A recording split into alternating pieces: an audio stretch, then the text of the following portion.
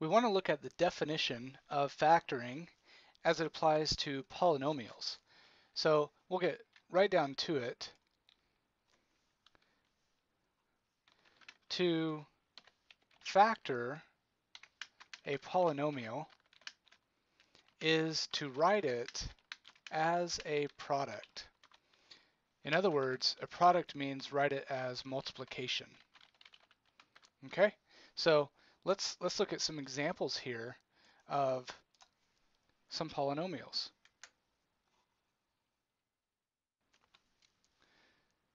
So here we can see that we have three different polynomials, and each polynomial is written in two different ways. For example, we have 2x squared plus x. That's also the same thing as x times the quantity 2x plus 1. Those two quantities are equal. Those two polynomials are equal. But the polynomial on the left is not multiplication. It is addition. So the polynomial on the left here is what we call simplified, meaning there are no parentheses.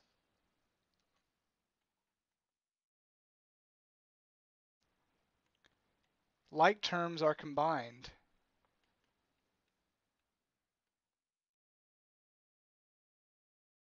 Okay? Now over here on the right side, however, you notice that this is x times 2x plus 1. It's a product. It's a multiplication.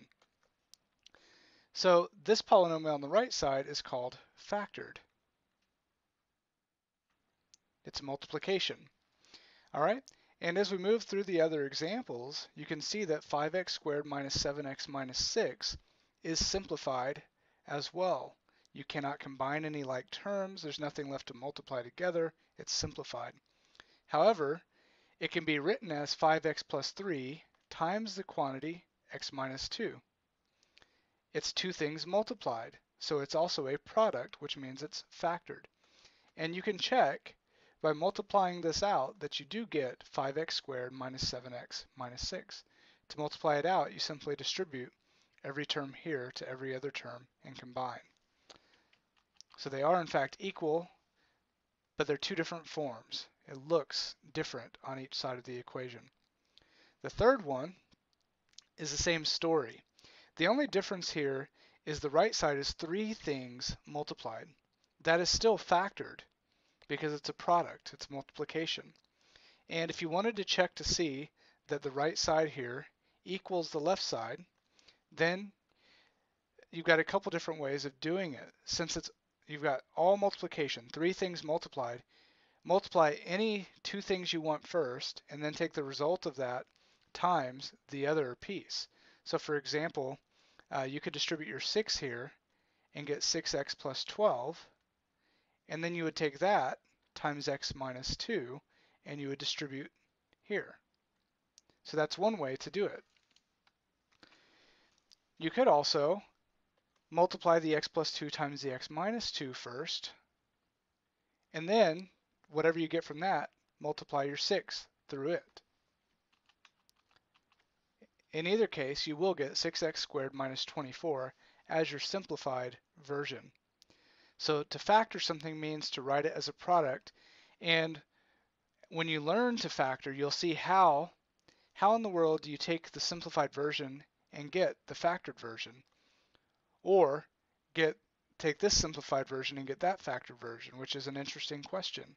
And similarly for the third one. So we're going to work on factoring, which means turning simplified polynomials into factored polynomials. Now, what's the use for factoring? Factoring has uses in solving various types of equations and in working with fractions. Okay? It's useful in working with fractions. Now, the reason it's useful in working with fractions is because fractions are division, right? Fractions are division. Anytime you see a fraction such as 2 over 3, the fraction bar means division. Okay? And what does factoring do? Factoring creates multiplication. Well, the good news about multiplication and division is they work nicely together.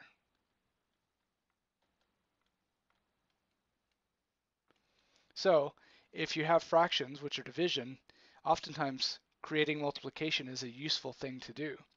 Now, one other thing is factoring can be very difficult. Now, we're going to look at techniques that are pretty simple and that we know. But factoring in general is a pretty difficult process. For this reason, factoring on a higher level, of course, on a much higher level, can be used to encrypt data. So when you enter your credit card number on the internet and you don't have to worry about someone getting that number and doing something with it, it's because some forms of encryption use factoring to encrypt the data. All right, so what do I mean by factoring can be very difficult? Let's go back up to these examples. If we take any of these examples, these polynomials each have 2 different forms. If I wanted to start with this polynomial here, the factored form, and try to get the simplified form, well, that's pretty simple. I just distribute my x. But if I start with my simplified form and want to get my factored form, that's a little harder. And some of you may know how to do that already. If not, that's fine. Now, look at the second example, however. Going from the factored form to the simplified form, again, is pretty simple. You just multiply it all out. But starting with the simplified form and getting the factored form, that's a bit more of a mystery. So factoring is a rather difficult process. And so it actually has real-world uses. Now, it's on a much higher level, so we won't get to that, but just so you know, it is useful.